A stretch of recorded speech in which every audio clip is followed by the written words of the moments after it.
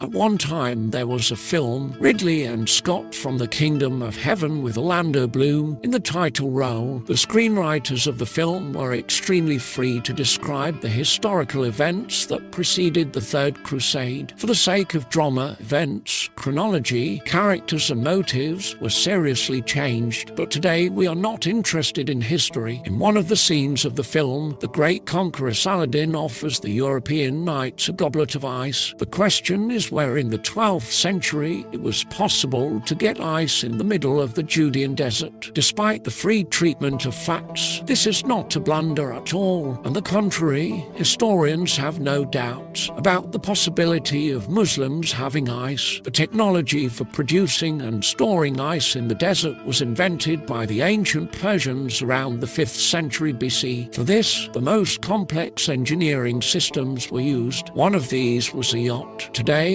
this word is used in Iran and Afghanistan to call an ordinary refrigerator, but in the old days it was a whole building. The design of the Persian yacht consists of two main elements: a large cellar that goes into the ground for 5-10 meters and a conical roof that covers it. The largest and most elaborate Persian refrigerators may have been connected to underground sewers. In addition, each yacht had a bagia, special ventilation to remove warm air and maintain the correct temperature balance. An aqueduct led to the refrigeration unit through which water was supplied to the actual for freezing. As a rule, the aqueduct was pulled from west to east. This was done so that the water was in the shade and began to cool even before it hit the yacht. In addition to many well thought out architectural solutions, the correct operation of the actual was also ensured by the special building materials that were used for its construction. The walls were laid out of adobe bricks made from clay, soil and straw. After that, the walls of the yacht were covered with a layer of a special waterproof mixture sorach. The sorach kept the water from soaking into the brick and caused it to roll back into the vault as it attempted to evaporate.